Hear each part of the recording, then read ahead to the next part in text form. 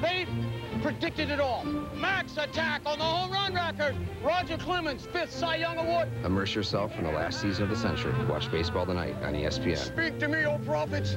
Speak to me. Plug into savings on your new DirecTV system today at Circuit City. You'll get free professional installation when you buy a DirecTV system and get 3 free months of DirecTV's Total Choice programming when you subscribe to Total Choice, a value of over $85. Plus, get 1 free month of movies from USSB, a $32.99 value, a combined value of over $300 in free services. Get more movies, more sports, and more value from your TV with DirecTV at Circuit City.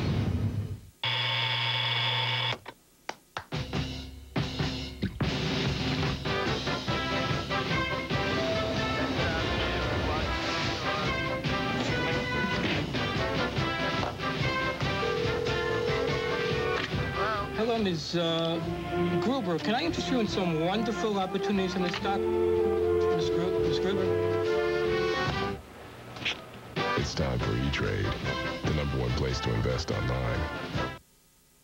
This ESPN News presentation of the 1999 NFL Draft is brought to you by 1-800-COLLECT, the easy way to save, and by Range Rover, the most advanced thinking ever found in a 4x4.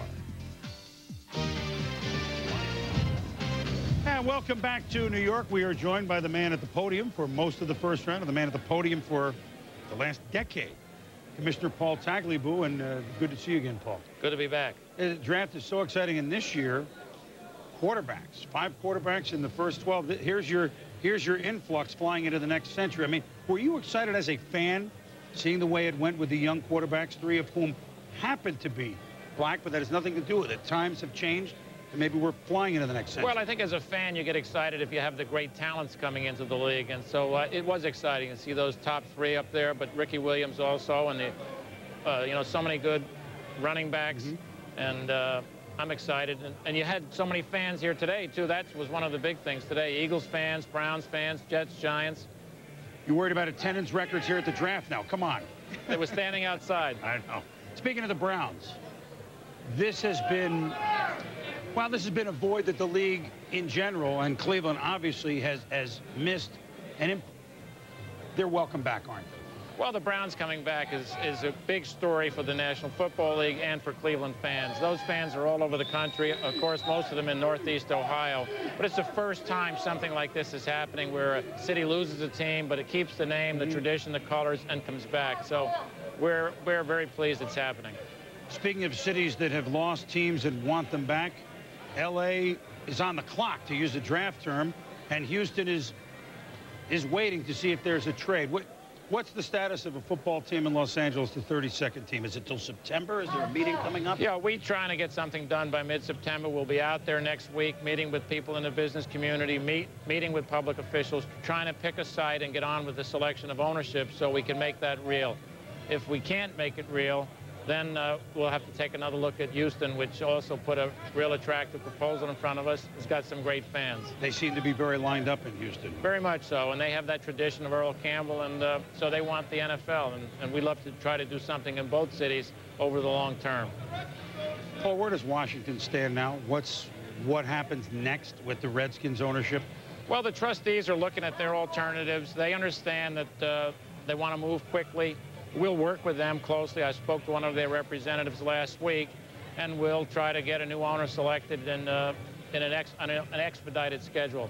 I think what they did today shows that the organization's not hurting in terms of getting ready for the '99 season. I spoke to Norv Turner out at our league meetings, and he was very confident that they're ready to turn it around. So we do need to get that ownership group in place. Expedite, I mean, you need to... Is it possible next month or two? Oh, yeah, I would think we would present something at our league meeting in May, if not before.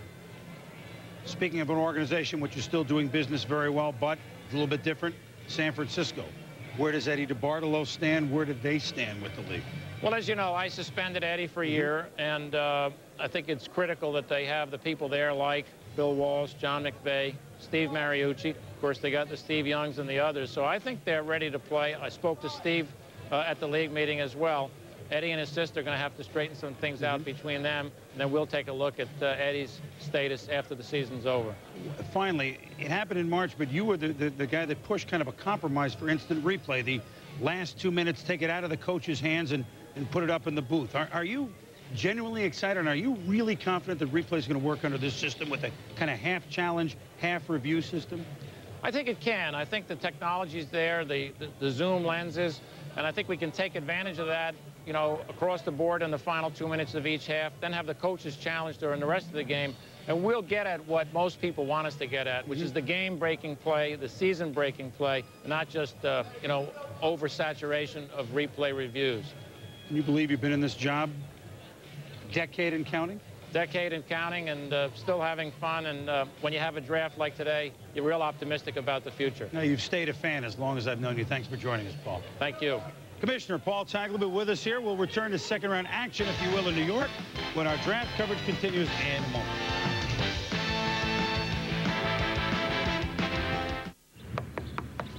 Is Jason there? I'll see.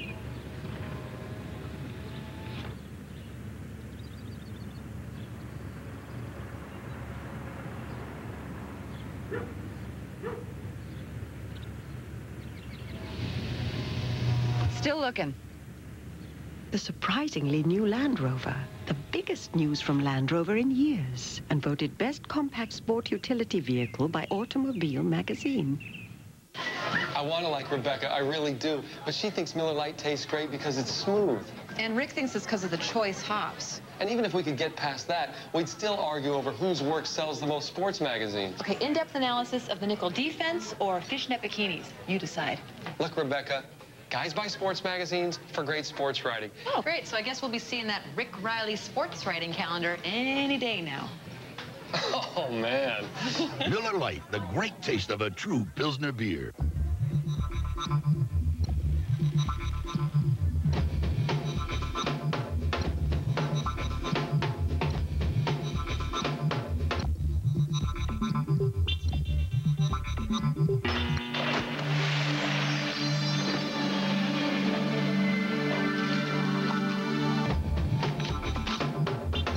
The durable, authentic khaki. It gets better with every wash. That meeting is going to start whether I get rid of this headache or not. So I took Advil Liquid Gels. Stronger and faster than extra strength Tylenol on tough pain. It's the only pain reliever with liquid inside. Advil Liquid Gels. Stronger and faster. With Days Inn hotels in over 1,800 cities and towns, you can go as far as you want. We'll always be right down the lane. Days Inn. There you go. For 20 points, can you name the greatest, grooviest, swingin'est 70s sports quiz show ever? Would you like to try a guess? The answer is on ESPN Classic. For 20 points, how do you get ESPN Classic? You've got to call 1-800-CLASSIC to get Sports Challenge and the greatest old school boxing, baseball, football, basketball, hockey, and so much more. If you've got a need for knowledge, check the facts on Sports Challenge by calling 1-800-CLASSIC to get ESPN Classic today. Are you old school?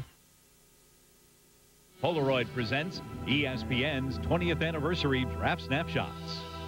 Indianapolis has selected Trev Alberts, linebacker from Nebraska. But to pass up a Trent Dilfer when all you have is Jim Harbaugh, give me a break. That's why the Colts are picking second every year in the draft, not battling for the Super Bowl like other clubs in the National Football League. Who in the hell is Mel Kiper?